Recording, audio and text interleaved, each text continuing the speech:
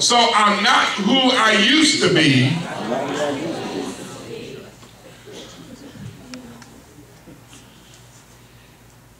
And so I don't have to be ashamed. He that believes into Jesus shall not be ashamed. But see, here's the first, I'm trying to show you how to get to destiny. First, you have to have a covenant with God. And if you're taking notes, write that down. And if is this being recorded? Yes. Fantastic. Let me say this. I am not in so much to style. I'm too old for style. I'm not into presentation. I'm into substance and content. I'm too old to jump on the pews. I'm not running any aisles. I'm conserving my strength. If you're 20, feel free. Run the aisle, do all that stuff. Look at somebody and say, do it while you can. Do it while you can. Are you hearing what I'm saying? I mean what I'm saying with all my heart, but I'm standing on 2 bricks and preaching to you. Listen to me carefully. It is through covenant that you get to know Jesus intimately.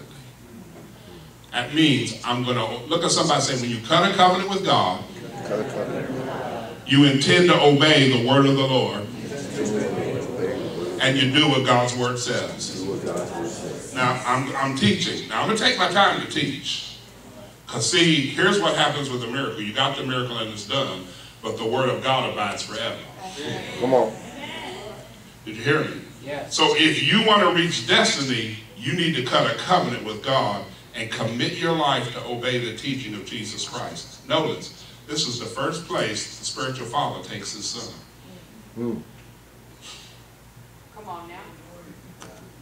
Look at somebody and say, you need to get rid of your shame. Get rid of your shame. See, Jesus, listen to me, Jesus took my shame upon himself. And in exchange, made me acceptable to the Father. Yeah, come on, man. Yeah.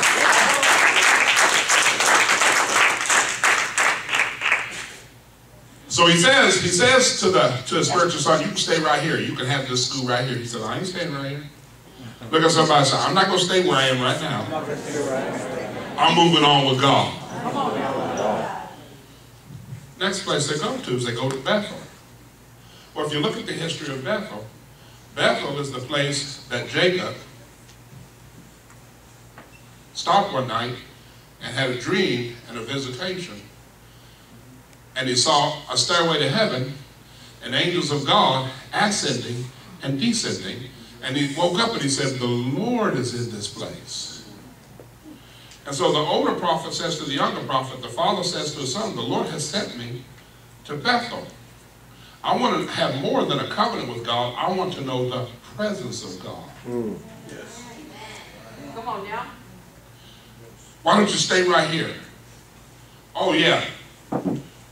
You're walking in obedience to God. Now you know the presence. Or you can be satisfied right here if you want to be. He said, oh no, as the Lord lives, as your soul lives, I'm not stopping here. Look at somebody and say, I want to know the Lord and his presence. Now look at somebody and say, as I keep my covenant with God, as I obey God's word, I get to know God and his presence. But I'm not stopping there. Oh, no, I'm preaching somewhere. I'm going somewhere. You know.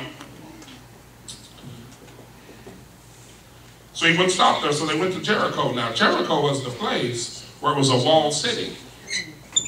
And it looked like there was an enemy that couldn't be defeated. But Jericho was the place where the Lord broke through. Amen.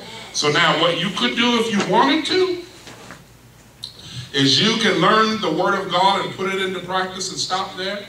Or you can say, I'm going to learn the Word of God, put it into practice until I know the Lord and his presence. And then you can say, I'm going to know the Word of God, put it into practice, I'm going to know the Lord and his presence, and I'm going to get a breakthrough. But some people, they continue with their breakthrough. Look at somebody and said, the older prophet spoke to the younger prophet. Come on. And said, you can stay here if you want to. But the son said to his father, he said, no, no, no, as the Lord lives, as you live. Now do something about it. Bottom. Don't worry about it. Everybody go, Paul. We push the pause button on the message.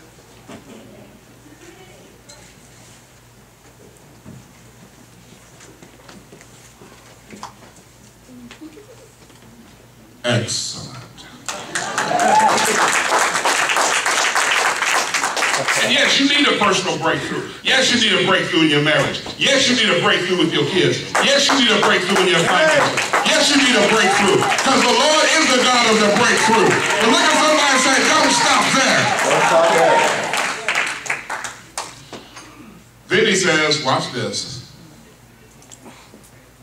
He says, the father says to the son, the Lord has sent me to Jordan.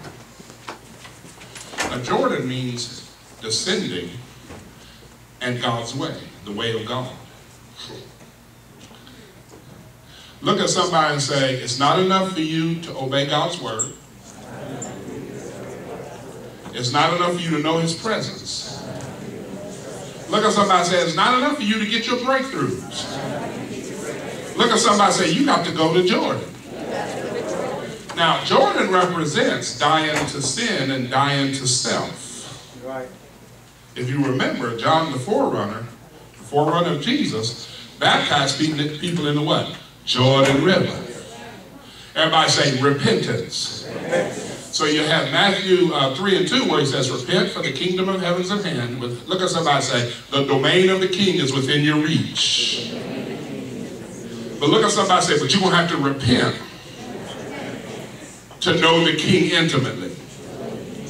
Now, I'll just say this in passing. The Greek word here for repent is metanoia, which means to think or rethink. It means to make a decision. It means to change your mind. And later on in Matthew 3 and 8, it says, bring forth fruit in keeping with repentance.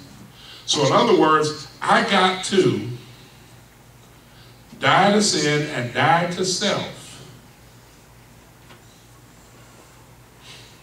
Now, isn't it crazy? You can start obeying the word and you haven't yet died to yourself. You can experience God's presence, but you have yet to die to self. Everybody say, Jordan represents the way of God.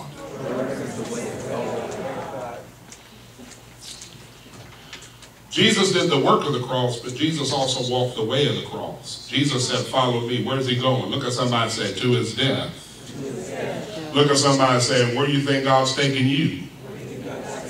Look at somebody and say, death to self, death to your way, and death to sin. So now look at this. You can even have breakthroughs. Oh, yeah. So now he takes his mantle. Now I said all this to say something. He takes his mantle, strikes the waters. And the waters part, the land becomes dry, they walk through, and now he asks the question. Here's this question. He says, what do you want me to give you? He says, I want a double portion of your spirit. Look at somebody saying, I want my spiritual inheritance. Now, listen to me carefully. He says, you've asked a hard thing. Nevertheless, if you see me when I'm gone, it shall be so. If you don't see me, it shall not be so. In the Hebrew, here's what it actually says. If you see eye to eye,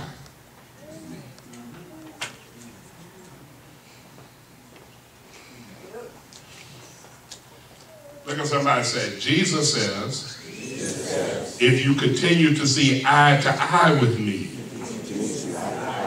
you're going to get your inheritance. The Lord, look at somebody and say, and the Lord has an inheritance for you.